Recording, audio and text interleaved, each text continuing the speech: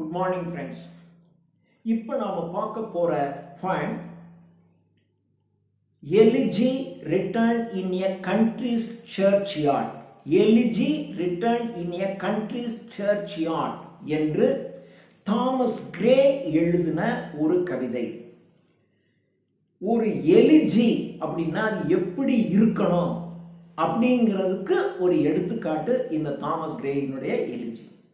பொதுவா இங்கிலீஷ்ல எலிஜி அப்படின்னு சொன்னாவே டக்குன்னு எல்லாருக்கும் வரக்கூடியது எலிஜி ரிட்டன் இன் ஏ கண்ட்ரி சர்ச்யார்ட் தான். எத்தனையோ பேர் எலிஜி எழுதியிருக்காங்க. எலிஜி என்பது இரங்கற்பா.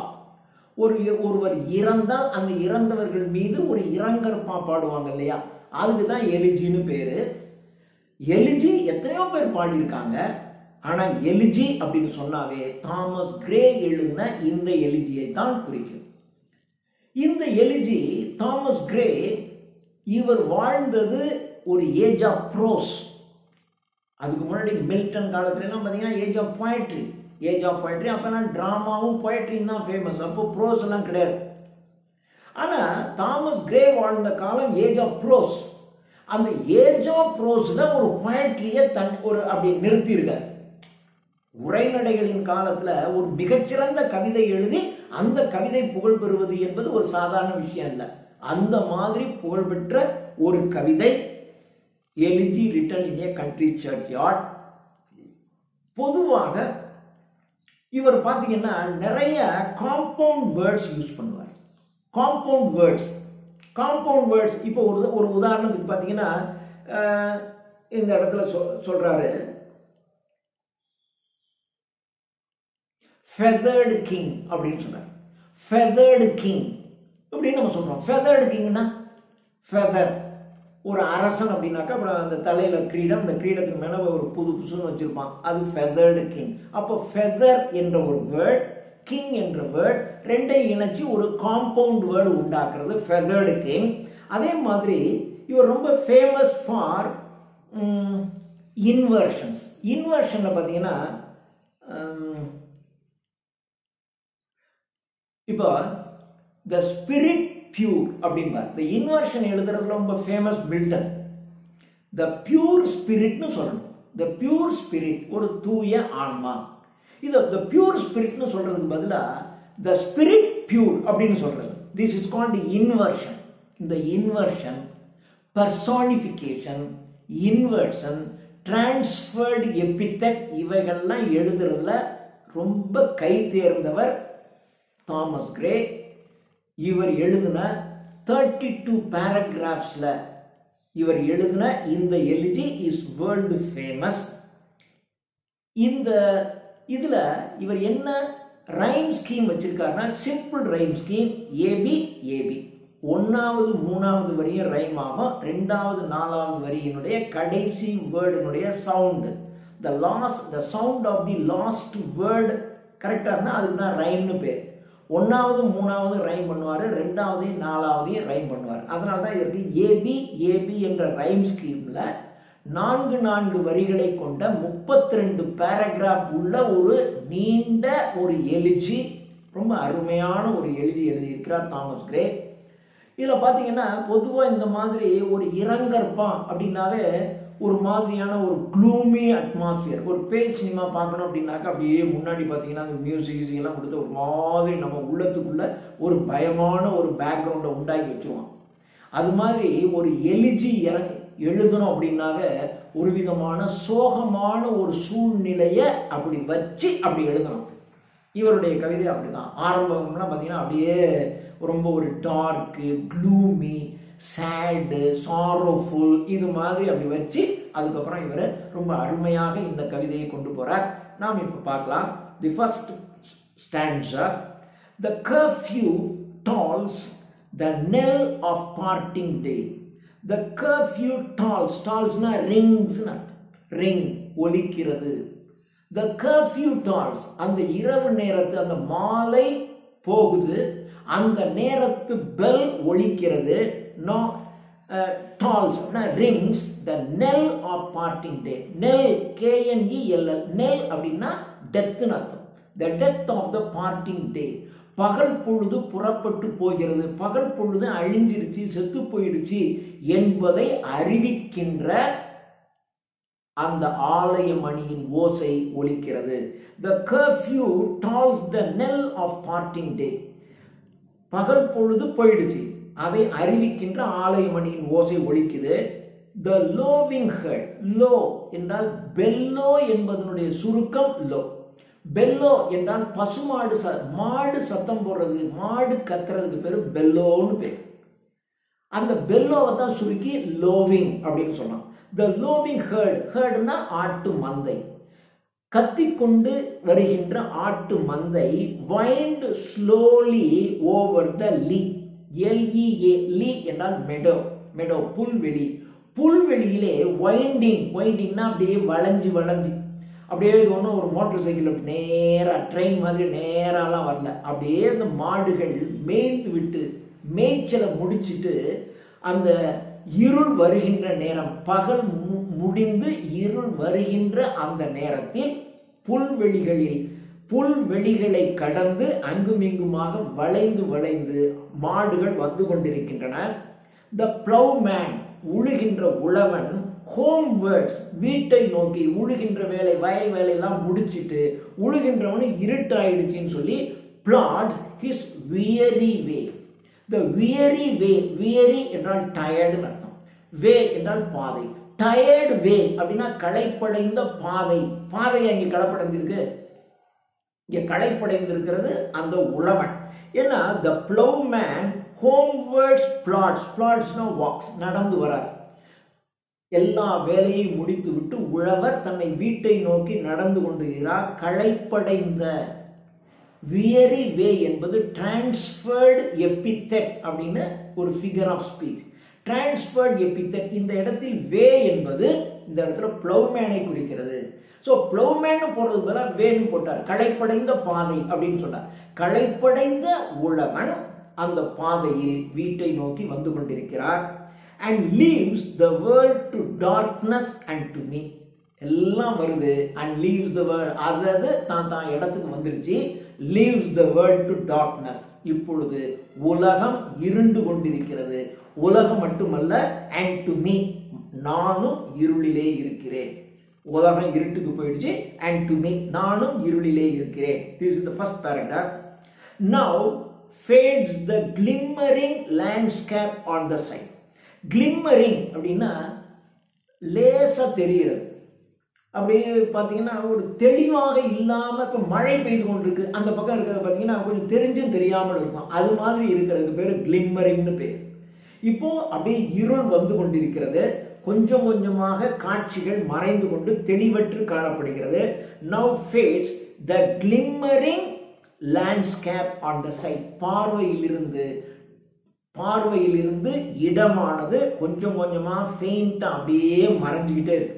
அதான் இருள் வந்துகிட்டே இருக்கு, கொஞ்சம் கொஞ்சமா எல்லா காட்சிகளும் நம் கண்ணை விட்டு அகழ்ந்து கொண்டிருக்கின்றன. கொஞ்சம் கொஞ்சமா நல்லா தெரிஞ்சிச்சு, இருள் வர வர வர கொஞ்சம் கொஞ்சமா மறைஞ்சு போய் அப்படி மறைஞ்சு போயிடுது.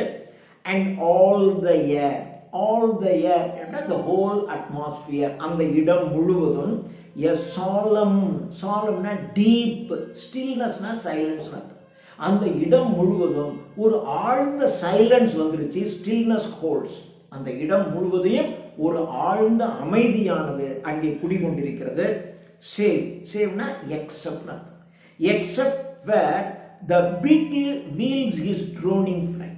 அந்த இடம் முழுவதும் அப்படியே ஒரு மயான அமைதி வந்துருச்சு, வேற எந்த சப்தமும் இல்லை, எல்லாம் முடிஞ்சு போச்சு. கொஞ்சம் கொஞ்சமா வந்துருச்சு, இருட்டு வந்துருச்சு, complete darkness.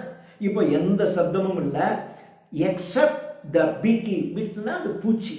beetle wheels his droning flight, ஒரு மாதிரி droning, அந்த beetle எழுப்புகின்ற அந்த ஓசைக்கு பேர் droning sound. அந்த droning soundல அப்படியே பறந்து வந்து கொண்டிருக்கிறது. Say except the beetle wheels his droning flight and drowsy tinkling lulls the distant folds. And drowsy அப்படியே தூங்கி வழியுது. tinkling என்றால் ஆடுகள் கழுத்துல கட்டப்பட்டிருக்கின்ற மணி ஓசை அப்படியே அடிக்குது. அந்த ஆடுகள் அப்படியே அசையும் போது அந்த மணி ஓசை அடிக்குது. அந்த மணி ஓசை வந்து ஏதோ தாலாட்டு பாடுற மாதிரி இருக்கு. அந்த தாலாட்டு பாடலில் எங்கோ இருக்கின்ற ஆட்டு மந்தைகளில் இருக்கின்ற ஆடுகள் உறங்கிக் கொண்டிருக்கின்றன. And drowsy tinklings lull the distant fields. Distant fields, field அப்படின்னா ஒரு enclosure, ஒரு அதாவது ஆடு அடைச்சிருக்கிற இடம். அந்த டிஸ்டன்ட் ஃபீல்ட், எங்கோ இருக்கின்ற ஆடு அடைத்திருக்கின்ற இடத்தில் மணி ஓசையானது ஒரு லல், தாலாட்டு பாடல் மாதிரி இருக்கிறதுனால அந்த பாடலை கேட்டுக்கொண்டே ஆடுகள் எல்லாம் உறங்கி போய்விட்டன. எல்லாம் இருள் வந்துருச்சு, எங்கும் அமைதி வந்துருச்சு. Third paragraph. Save except that from yonder ivy-mantled tower. IV அப்படின்னா எவர் கிரீன், என்றும் பச்சையாக இருக்கக்கூடியதற்கு ஐவின்னு பேர். ஐவிங்கிறது ஒரு டைப் ஆஃப் பிளான்ட், அது எப்பயுமே பச்சை பசேல் இருக்கும். Accept that from yonder, yonder என்றால் இங்கும் அல்லாம அங்க ரொம்ப கிட்டம் இல்லாம ரொம்ப எட்டியும் இல்லாம இடைப்பட்ட ஒரு இடத்தில் இருப்பதற்கு யாண்டர்னு பேரு. From yonder ivy-mantled tower. Mantle என்றால் ஆடை அணிவிப்பது, மேண்டில் அப்படின்னா அங்கின்னு அர்த்தம். பசுமையான அங்கி போர்த்தப்பட்ட டவர், கோபுரம். ஒரு பசுமை போர்த்தப்பட்ட அப்படின்னா என்ன அர்த்தம்? பச்சை பசேல்னு அப்படியே பாசி பிடிச்சு போயிருக்கிற ஒரு கோபுரம், ஒரு பழைய கோபுரம். அது அப்படியே பச்சை பசேல்னு பாசி பிடிச்சு போய் கிடக்கிற அந்த கோபுரம் அதோ அங்கே இருக்கு. அங்க த மோப்பிங் அவுல், த மோப்பிங் அவுல், அவுல்னா ஆந்தை.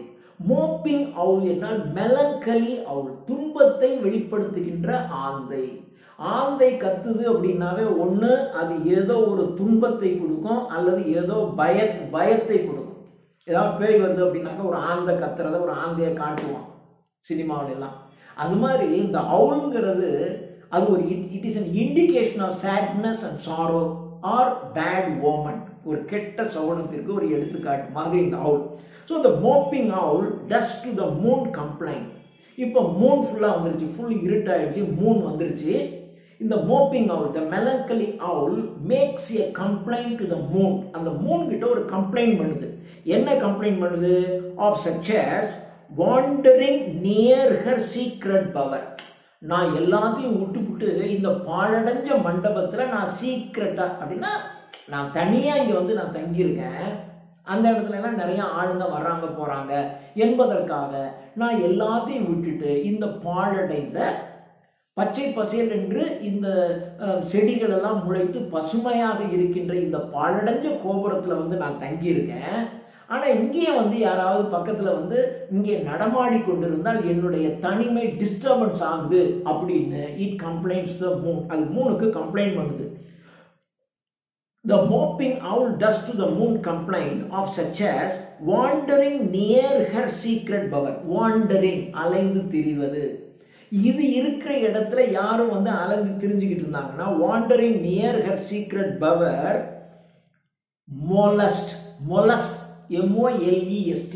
Molest என்றால் disturbed அர்த்தம். Disturb her ancient solitary reign. Ancient ஒரு பழமையான, பாழடைஞ்ச பழமையான, சாலிட்டரி யாரும் அங்க வராம தன்னந்தனியாக, யாரும் வராத தன்னந்தனியான ஒரு பழமையான இடத்துல நான் வந்து தனியாக, ரெயின் என்றால் ஆட்சி செய்வது. இந்த பாழடைஞ்ச மண்டபத்தை நான் ஆட்சி செஞ்சுக்கிட்டு இருக்கேன், இங்க பக்கத்துல ஆட்கள் நடமாட்டம், இந்த ஆடு மாடு நடக்கிறது இதெல்லாம் வந்துச்சுன்னா எனக்கு ரொம்ப டிஸ்டர்பன்ஸா இருக்கு பாத்தியா அப்படின்னு இந்த மோப்பிங் அவுல், இந்த mopping owl complaints to the moon. Moon கிட்ட கம்ப்ளைண்ட் பண்ணுதுன்னு சொல்றாரு. This is the third paragraph. Then the fourth paragraph. Beneath those rugged elm. Elm என்பது அது ஒரு kind of tree. The rugged elm tree, the yew-tree's shade were heaves. அந்த rugged ஒரு முரட்டுத்தனமாக இருக்கிற எல்ம் மரங்கள், அதே மாதிரி யூ மரங்கள், yew-trees, இந்த மரங்களுக்கு கீழே, அந்த மரங்களின் ஷேட் நிழலுக்கு கீழே வேர் ஹீவ்ஸ். ஹீவ்ஸ்னா அப்படி புடைச்சிக்கிட்டு இருக்கிறது. தரை அப்படி சமமா இருக்கணும். அந்த தரை சமமா இருக்கிற இடத்த சில இடங்கள் மாத்திரம் அப்படி மேடா இருக்கும். அந்த மேடாக இருக்கிறது தான் ஹீவ்ஸ்னு சொல்றான். வேர் ஹீவ்ஸ் த டர்ஃப். டர்ஃப்னா கிராஸ், புல்லு. அந்த இடம் பூரா அந்த rugged Elm tree the rugged yew trees, இந்த மரங்களுக்கினுடைய நிழல்களுக்கு கீழே புல் முளைச்சிருக்கு. அந்த புல் முளைச்சிருக்கிற இடம் சில இடங்கள் மாத்திரம் அப்படி மேடு மேடா இருக்கு. where heaves the turf in many a mould'ring heap, mould'ring, crumbling, அப்படி அந்த மேடும் பார்த்தீங்கன்னா அப்படி நொறுங்கி போய் அப்படி ஒரு மேடா இருக்கு. அந்த மேடும் பார்த்தீங்கன்னா ஒரு யூனிஃபார்ம் மேடா இல்லை, யூனிஃபார்மா அப்படி மேட்டு பகுதியா இல்லை, அப்படியே அங்கங்க நொறுங்கி போய் பாதி மேடு பாதி கரைஞ்சி அப்படி இருக்கு. மெனி எ மோல்டரிங் ஹீப், ஹீப்னா குவியல், அப்படி அது கொஞ்சம் டேமேஜ் ஆகி அங்கங்க கொஞ்சம் மண் குவியல் மாதிரி கிடக்கு. ஈச் இன் ஹிஸ் நேரோ செல், அந்த ஒவ்வொரு மேட்டு பகுதிக்கும் கீழே கீழே ஒரு செல், ஒரு அறை மாதிரி இருக்கு. அங்க ஃபார் எவர், எப்பொழுதும் நீ அங்கதான் இருக்க வேண்டும் என்று சிலர் அங்கே போடப்பட்டிருக்கின்றார்கள். இப்ப நமக்கு தெரியும் அது என்னன்னு, அது புதைக்குழி, கிரேவ்யார்ட். கிரேவ்யார்ட் அப்படி தர அப்படி கொஞ்சம் மேடா இருக்கு, அப்படின்னா அங்க கீழே யாரோ புதைச்சிருக்காங்க. அந்த புதைச்சிருக்கிற இடம் அது ஒழுங்காக பராமரிக்கப்படாமல் இருக்கிறதுனால அந்த மேட்டு பகுதியானது அப்படியே அந்த மாதிரி நொறுங்கி போய் அப்படி கொஞ்சம் மண்ணு மண்ணா குமிஞ்சு கிடக்கு. Each in his narrow cell for ever laid the rude forefathers of the hamlet sleep. அங்கே யார் உறங்கிக் கொண்டிருக்கிறார்கள்? The rude, rudeனா the rustic, கிராமத்தில் இருக்கிற அந்த முரட்டுத்தனமான forefathers, இதற்கு முன் வசித்த மக்கள், இதுக்கு முன்னாடி அதுக்கு முன்னாடி வாழ்ந்த அந்த மக்களினுடைய ஒரு புதைக்குழி அது. The rude forefathers, the rude forefathers of the hamlet. hamlet என்பது குடிசை, குடிசைகள் நிறைந்திருக்கக்கூடிய கிராமம். அந்த கிராமத்து மக்களினுடைய முன்னோர்கள் அங்கே ஸ்லீப், உறங்கிக் கொண்டிருக்கின்றார்கள், அவர்கள் அங்கே புதைக்கப்பட்டிருக்கின்றார்கள் என்று ஒரு 4 பேராகிராஃப்ல ஒரு என்விரான்மெண்ட்டை கிரியேட் பண்றார். அப்படியே எங்க அவுல் இருக்கு, ஒரே டார்க்கா இருக்கு, அப்படியே மார்னிங் பகல் முடிஞ்சு இரவு வந்துருச்சு, அப்புறம் ரொம்ப டார்க்கா போச்சு, வேற எந்த சத்தமுமே இல்லை. அந்த ட்விட்டர் அந்த பீட்டினுடைய சத்தம் தான் கேட்குது. அவுல் கூட கம்ப்ளைண்ட் பண்ணுது, பாரு இங்கெல்லாம் ஆட்கள் யாரும் நடந்து போயிட்டு தான் எனக்கு டிஸ்டர்பன்ஸா இருக்கு. அப்போ அந்த மாதிரி ஒரு மயான அமைதி, அந்த அமைதியான இடத்துல எல்ம் மரம், யூ மரத்தினுடைய நிழலுக்கு கீழே புல்வெளியிலே மேடு இருக்கு. அந்த மேட்டுக்குள்ள அந்த கிராமத்தினுடைய முன்னோர்கள் புதைக்கப்பட்டு அங்கே இருக்கின்றார்கள் அப்படின்னு இந்த 4 பேராகிராஃப்ல இப்போ கொண்டு வந்துட்டாரு, புதைகுழிக்கு கொண்டு வந்துட்டாரு. 5 5th paragraph, the breezy call of incense breathing moon. Incense breathing, incense அப்படின்னா ஸ்வீட், பொதுவாக சாம்பிராணி புகையை சொல்லுவாங்க இன்சென்ஸ்னு. ஸோ இன்சென்ஸ் பிரீத்திங் அப்படின்னா sweet breathing Moon, morning, sweet breath morning, அப்படியே காலை நேரம் தென்றல் காற்று மெதுவா வீசுது. அந்த தென்றல் காற்றுல காலை நேரத்துல மலர்கள் மலர்ந்து அந்த மலரினுடைய இனிய நறுமணம் வீசிக்கொண்டிருக்கிறது. The breezy call of incense breathing morn, the swallow twittering, swallow என்பது வாலாட்டு குருவி. அந்த வாலாட்டு குருவியானது twittering, சிட்டுன்னு ஒரு சத்தம் போட்டுக்கிட்டு இருக்கு. twittering from the straw built shed. straw built, வைக்கோலினால் கட்டப்பட்ட தன்னுடைய கூண்டிலே, கூட்டுல ஒரு கூடு கட்டியிருக்கு. அந்த அந்த ஸ்வாலோ என்ற வாலாட்டு குருவி கூடு கட்டியிருக்கு. அது எதனால கட்டியிருக்கு? வைக்கோலினால், ஸ்ட்ரானால பில்ட் பண்ண அதுல இருக்கக்கூடிய அந்த வாலாட்டு குருவி ட்விட்டரிங் சத்தம் போட்டுக்கிட்டு இருக்கு. The cocks shrill clarion. cock சேவல், சேவல் காலங்காத்தால எழுந்திருச்சு கிளாரியான் அப்படியே ஒரு சத்தம் போடுது, விடிஞ்சிருச்சு எல்லாரும் எழுந்திருங்க என்று சத்தம் போடுது.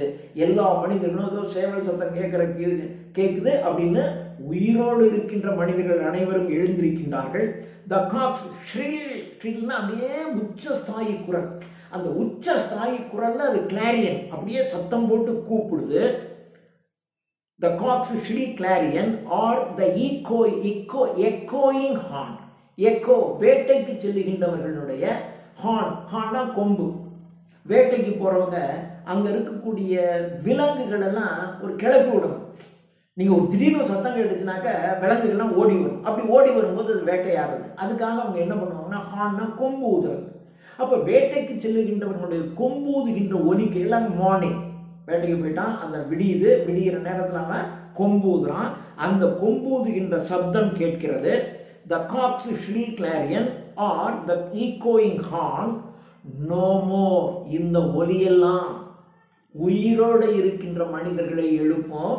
The twittering sound of the swallow, the clarion sound of the cock, and the horn sound of the hunter, வேட்டைக்காரனுடைய horn sound, இதெல்லாம் உயிரோடு இருக்கின்ற மனிதர்களை எழுப்பும். ஆனால் இவைகள் எதுவுமே no more shall rouse them, அவர்களை எழுப்பாது.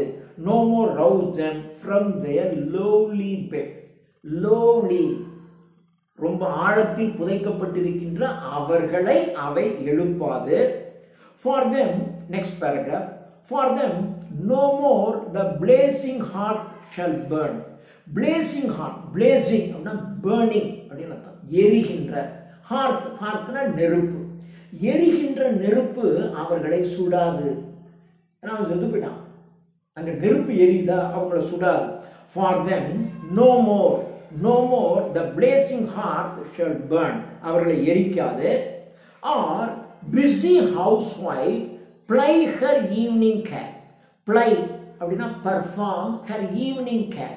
evening, மாலை நேரம் ஆச்சு, தன்னுடைய கணவன் வீட்டுக்கு வரப்போகிறான், அவனை வரவேற்பதற்காக எதிர்பார்த்து தன்னை புனைந்து கொண்டு அவனை வரவேற்பதற்கு தேவையான டிஃபன்லாம் செஞ்சு வச்சுட்டு எதிர்பார்த்துட்டு இருப்பாங்களே, அது அவர்களுக்கு இருக்காது.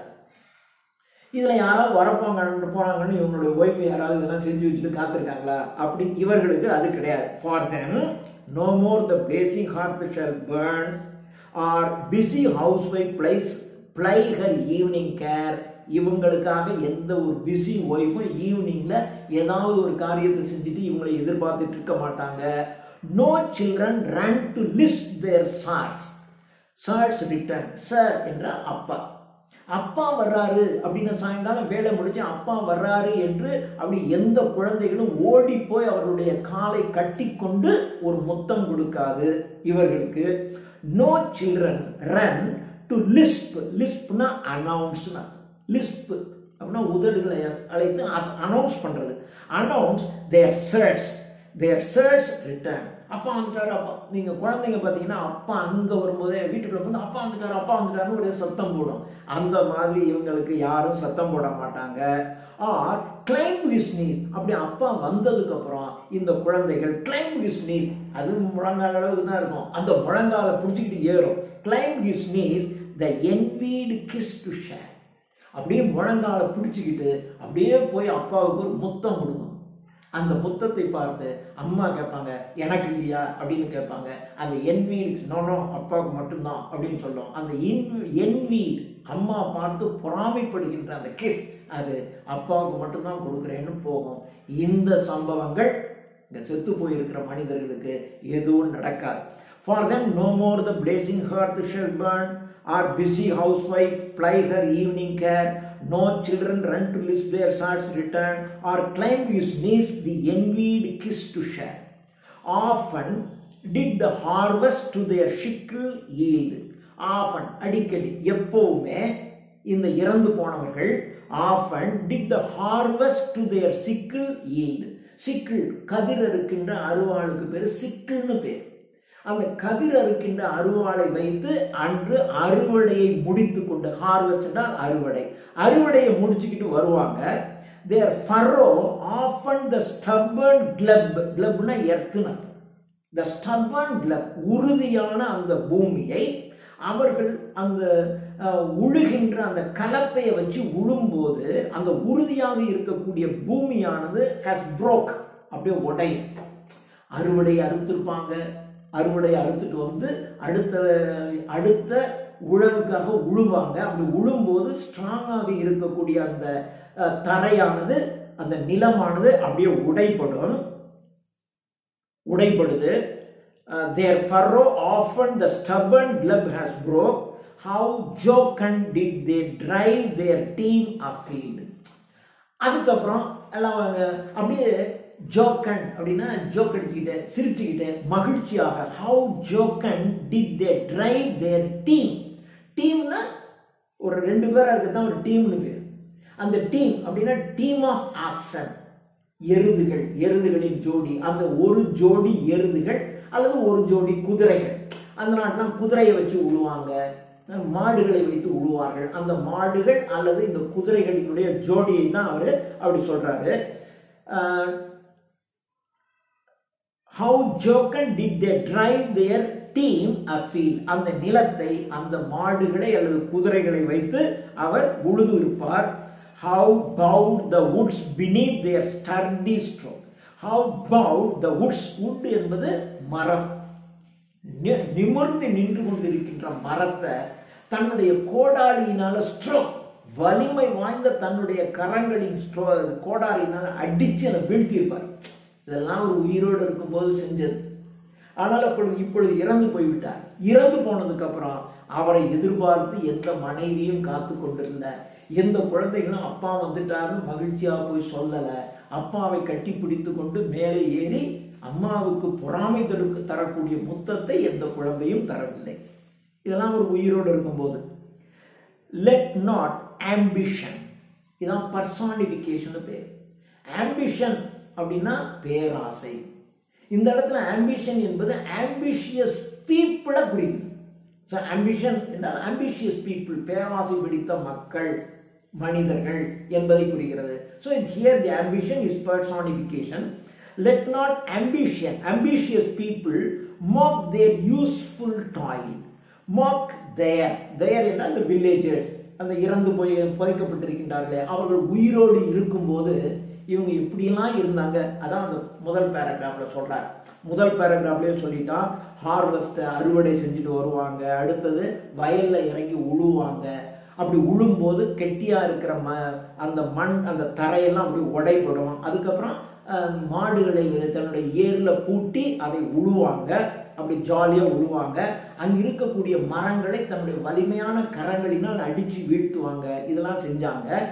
இப்படி செய்து கொண்டிருக்கின்ற அந்த வில்லேஜர்ஸ் அவர்களுடைய யூஸ்ஃபுல் டைம், பயனுள்ள அந்த சேவைகளை பேராசை பிடித்த மக்கள் அவங்களை கிண்டல் பண்ணக்கூடாது, கிண்டல் பண்ண மாட்டாங்க. அப்படின்னா அவங்க பேராசை பிடிச்ச மக்கள் இவங்க, ஆனா அவங்க யூஸ்ஃபுல்லா வேலை செஞ்சவங்க.